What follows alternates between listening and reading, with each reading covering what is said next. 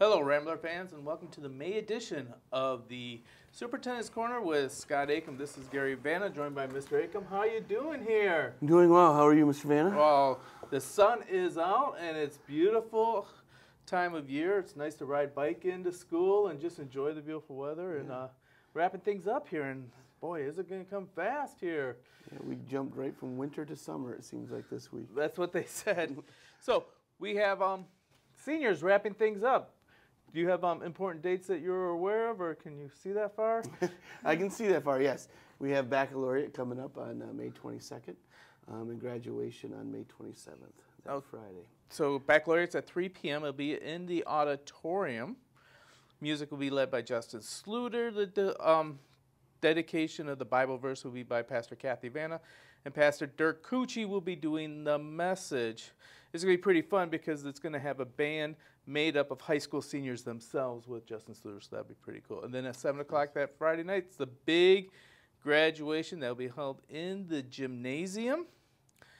You want to get here early. It's unlimited seating, which means that you do not have to have a ticket to come and show up.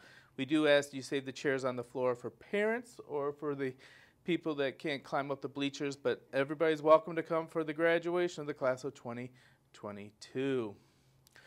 Well, so with that coming up, very shortly after that is the end of school, but it's not what we originally planned. It's changed a little bit, right? It has. The original last day of school was Friday, June 3rd, but because of the snow days and power outage days and ice days and volleyball tournament, our last day of school is going to be June 8th, which is a Wednesday. So June 7th and June 8th will be half days of school. Okay. On the calendar currently it says June 2nd and 3rd are half days. Those will become full days, and they just get shifted down. So the half days get pushed down the line. Yes, thank you. So we are now going until June 8th, and that will be exam week for the high school and the middle school. So those are kind of important to be here for, because that's when the exams will be taken care of. Anything going on, you're going to have to make sure that you have all your ducks in a row with your calendar and summer vacation plans with the change of that date.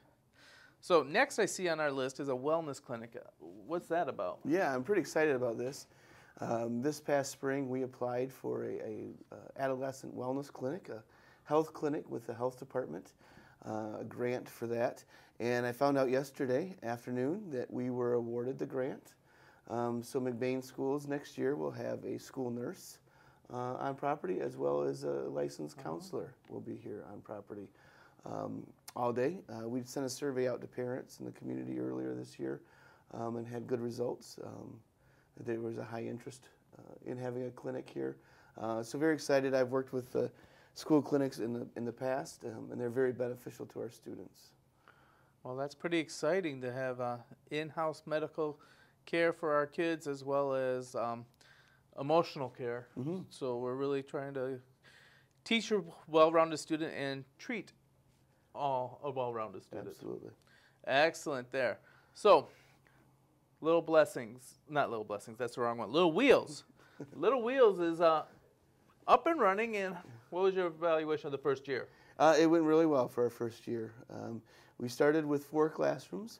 We did end up with 3 classrooms. We kind of combined 2 classrooms into one, which made it more of a better preschool experience for the kids. We were also able to receive the Great Start Readiness Program, which is a state-funded program for preschool. So we were excited to have that. The one hiccup that I always heard about and concerns was the playground. So one of the things that we're planning on doing this summer is expanding the playground. I don't know if you've seen the fenced-in area over there. It's not very big. It's on a hill, not very conducive for a playground.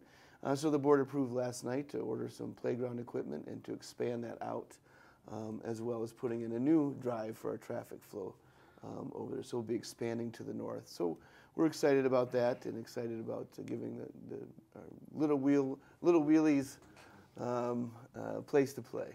So what do the numbers look like for next year on Little Wheels? Or since it's a year-round, is it a little bit different? Or yeah, so we're starting enrollments now. Enrollments are coming in now.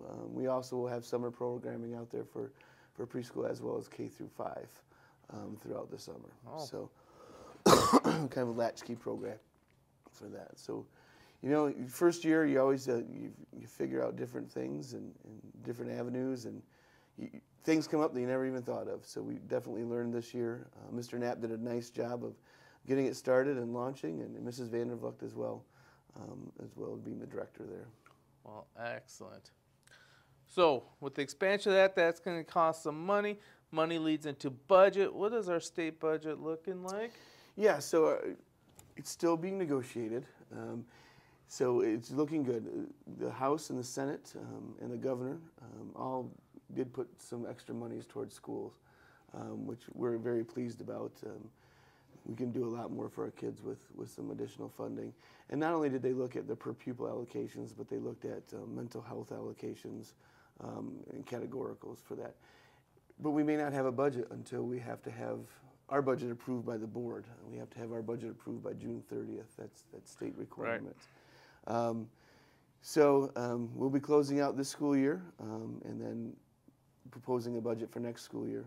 We may have some line items this school year that are a little higher in expenses than what we had anticipated for. We've had to have some major bus repairs this year. We have an aging bus fleet, and as your buses get older, they need more mechanical and more repairs. Yep. So I know that will come in a little higher than we anticipated. But yeah, we're excited to see the budget. We're excited to see the state finally acknowledging that schools need additional funding. Well, that's fantastic news, and that is what's best for our kids to support all programs and stuff. Absolutely. Like that. So, did you still want to talk more about the bus fleet, or that's basically what you wanted to? That's what I wanted to cover, right. Yeah. So, the magic date is June 30th for the budget, correct? Correct. July 1st is a new... And July 1st, you get two new teachers on the books. Mm-hmm. Yep. So schools end June 30th as far as budget. New fiscal year starts July 1, and we've had two new hires this year. We were able to hire Taylor Schonert, who's a McBain graduate. She just graduated college with a special education certification, so we've hired her for special education teacher. And then we've also hired Megan Watkins, who I believe was Megan Vandervlucht. Yes. I think she was a 2010 graduate from McBain, and she has been teaching down in the Niles area and will be coming back up to be closer to family. And we've actually hired her for our high school counselor position. As many of you know, Mrs. Podset and her family are relocating out of state, which opened up that position, and we're gonna miss Ms. Podset greatly. Yeah. But excited about having Ms. Watkins come on and help us continue to steer the ship.